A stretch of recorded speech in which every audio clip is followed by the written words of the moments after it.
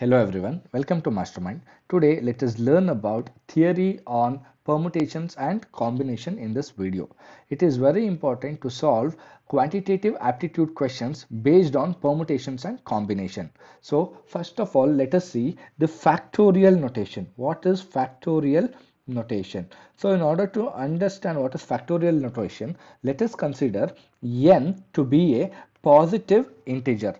If n is considered to be a positive integer, then n factorial is usually denoted by this symbol or this symbol. So n factorial becomes n into n minus 1 into n minus 2 up to 3 into 2 into 1. In other words, factorial of a whole number n is defined as the product of that number with every whole number less than or equal to n till 1. So now let us calculate the value of 5 factorial. According to this formula, 5 factorial equals 5 into 5 minus 1 is 4 into 5 minus 2 is 3 into 5 minus 3 is 2 into 5 minus 4 equals 1. Therefore 5 into 4 into 3 into 2 into 1 becomes 120. Therefore the value of 5 factorial or 5 factorial denoted by this symbol is 120. Now let us calculate the factorials of some more numbers. Let us now see the factorial of 4. So 4 factorial is nothing but 4 into 3 into 2 into 1, which is 24. 3 factorial becomes 3 into 2 into 1, which is 6. 2 factorial becomes 2 into 1, which is 2. 1 factorial equals 1. But 0 factorial is also 1. Please remember, this is a very important formula while solving permutations and combinations. The value of 0 factorial is 1. You don't have to know why 0 factorial equals 1, how to prove that 0 factorial equals 1, but you will have to know the value of 0 factorial equals 1 because this will be used in solving many problems.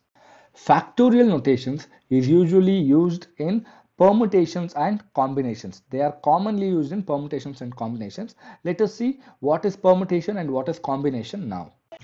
Now let us see what is permutation and combination side by side. Permutation means different arrangements of a given number of things by taking some or all at a time. Whereas combination means it is selection. Please remember, combination means selection. Each of the different groups or selections which can be formed by taking some or all of a number of objects is called as combination. So permutations in other words means an ordered arrangement of outcomes, and it can be calculated with the formula NPR equals n factorial divided by n minus r factorial. Whereas combination in other words means grouping of outcomes in which order doesn't matter. It can be calculated using the formula NCR equals n factorial divided by n minus r factorial into r factorial. So this is the formula used to calculate combination. So let us understand this with an example. Let us say there are 3 letters A, B, C. There are 3 letters A, B, C. Even in combination there are 3 letters A, B, C. Now if we have to select, there are 3 letters here, there are 3 letters again here. Therefore n becomes 3 here. If we have to take 2 or arrange 2 at a time, then it is 3p2. That is arranging 3 letters taken 2 at a time. Whereas combination becomes selecting 2 people or 2 letters out of 3 letters. So here we do 3p2, here we do 3c2. So when we do this, when we make all the permutations with the letters ABC taking 2 at a time, then we get AB, BA, AC, CA, BC and CB as arrangements. Whereas when we do the same thing with combination, we get AB, BC and CA. You have to note that AB and BA are 2 different arrangements or permutations, while AB and BA are same combination. So this is very important. This is the basics of permutations and combination.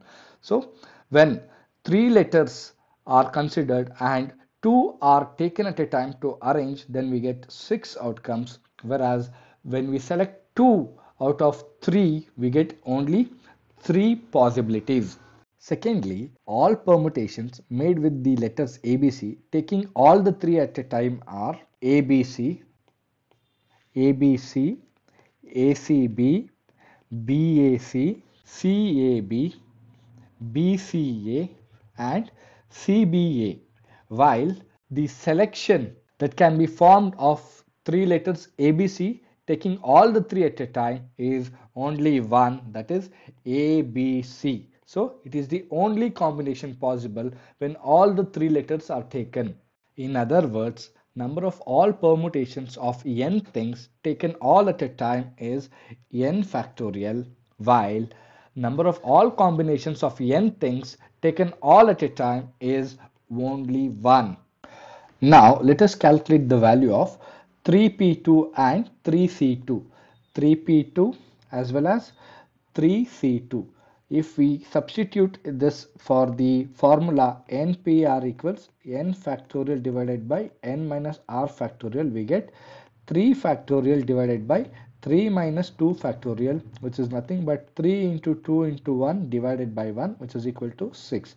Whereas when we calculate for 3c2, the formula is ncr equals n factorial divided by n minus r factorial into r factorial. So we get 3 factorial divided by 3 minus 2 factorial into 2 factorial. So which is nothing but 3 into 2 into 1 divided by 1 factorial into 2 factorial. So which is nothing but 6 divided by 1 into 2 into 1, which is equal to 3. Therefore, when three letters ABC are arranged, taken two at a time, we had 6 arrangements: AB, BA, AC, CA, BC and CB. Whereas when we had to select among three letters taking only two at a time, we had only three combinations, which are those AB, BC and CA. Again, please note that AB and BA are same combinations, while AB and BA are two different permutations. Same thing holds good for 3p3 as well as 3c3. Now let us look at a few of the very important formulae that you will have to remember. Firstly, let us look at the combinations. NCN equals 1. Please remember, NCN equals 1 while NC naught equals 1. And there's one more important formula that you will have to remember. NCR equals NCN minus R. First of all, let us prove NCN equals 1. We all know that the formula NCR equals n factorial divided by n minus r factorial into r factorial. Therefore, substituting r with n, we get n factorial divided by n minus n factorial into n factorial, which is nothing but n factorial divided by 0 factorial into n factorial. We all know that 0 factorial is nothing but 1. Therefore, n factorial divided by 1 into n factorial equals 1. Hence proved NCN equals 1. Similarly, NC not equals 1. Again, we can prove this by substituting r for 0. Then when we do this, we get n factorial divided by n minus 0 factorial into 0 factorial. Therefore, n factorial divided by n factorial into 0 factorial, which is nothing but 1. Hence, again it is proved NC not equals 1. Similarly, NCR equals NC n minus R. When we substitute R for n minus R here, we will get to see that NCR is nothing but NC n minus R. Please remember this formula, as this formula will be handy while solving many multiple choice questions. And there's one more very peculiar problem that we'll have to solve. This comes in permutation. Let us say there are n objects of which P1 belong to one kind, P2 belong to the other kind. Likewise, there are PR kind of things. PR are alike of rth kind. And necessary condition is that P1 plus P2 plus up to PR should be equal to N. In such a scenario, permutations of N objects becomes N factorial divided by P1 factorial, P2 factorial up to PR factorial. Let us understand this with an example. Let us take the word lorry, Lorry. Here we have one L, one O, two R and one Y. Totally we have 5 letters. There are 5 letters. So here N becomes 5. P1 becomes, since there is one L, P1 becomes 1. P2 becomes, since there is one O, P2 equals 1. P3, since there are 2R, P3 becomes 2. Since there is one Y, P4 becomes 1. Therefore, in this scenario, calculating permutation is used by this formula, n factorial, that is 5 factorial divided by 1 factorial into 1 factorial into 2 factorial into 1.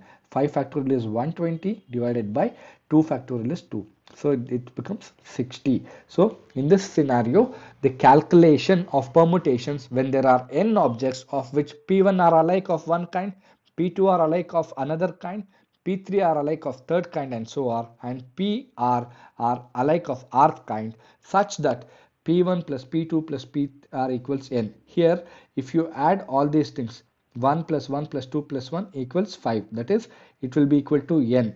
N is 5 here. Therefore, when you add all these things, we are getting 5 as n. Therefore, in such a scenario, number of permutations of these n objects is n factorial divided by p factorial, p1 factorial into p2 factorial up to pr factorial.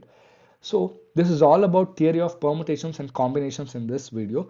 Please understand these concepts very well because these are the basics of permutations and combinations. Once you are very strong in the basics, solving any quantitative aptitude question will be easier.